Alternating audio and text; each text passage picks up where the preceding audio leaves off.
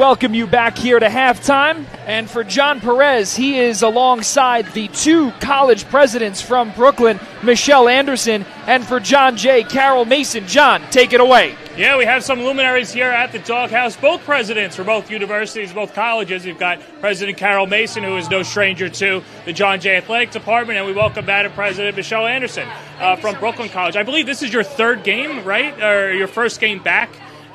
Seeing Brooklyn on the road. Is that true? I think that's right. I'm just thrilled to be here. The teams are both playing fantastic ball tonight, and it's an exciting game.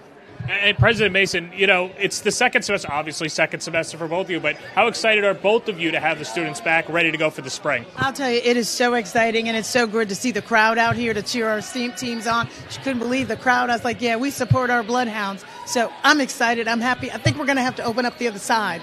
There's not enough seats for everybody that wants to be here because we're so excited to support our Lady Bloodhounds. We were just talking about it, how these are two great fan bases that always show up. Even you're seeing President Mason, the Brooklyn fans come out, and the John Jay fans that, you know, had the soccer championships, they went all the way over to Brooklyn. What can you guys say about the student bodies and how they support their athletic department? Look, our scholar athletes are some of the most committed students at Brooklyn College. They have a team, and that team mentality transfers over into the classroom.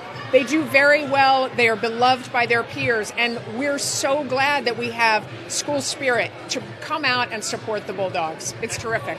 And how about the athletic department building the school spirit over here at John Jay? Oh, I mean, our athletic department, you know, is second to none. And it's not just about how they play.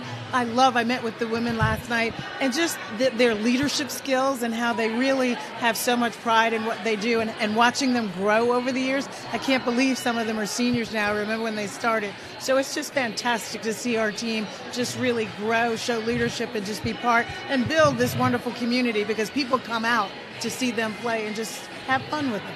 All right, well, we'll let you guys both get back, but, 10 minutes left before the start of the second half of this one. Then you got a men's game. Any bragging rights on the line? Maybe dinner or something for this game? Wait, we should have dinner on the line. You know, our theme is whoever loses, if they lose, they got to sing "Who Let the Dogs Out." So.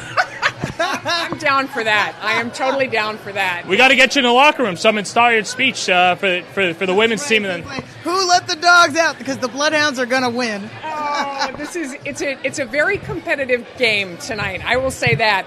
And both teams are doing fantastic work. It's powerful to see. Well, it was a pleasure to speak to both of you. That's President Karol Mason for John Jay College of Criminal Justice, and President Michelle Williams-Joy. We'll send it back to you. Thank you, John. Yeah, well, Michelle Anderson, I apologize. Yeah, that's okay. We'll see what goes on. Brooklyn in front by 26, 48-22. Back in a few moments here on JohnJayAthletics.com.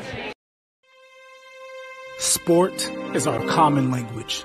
A point is a point. A win is a win. And heart is unmistakable. The City University of New York celebrates this, and our student athletes embody it. In their drive, determination, courage,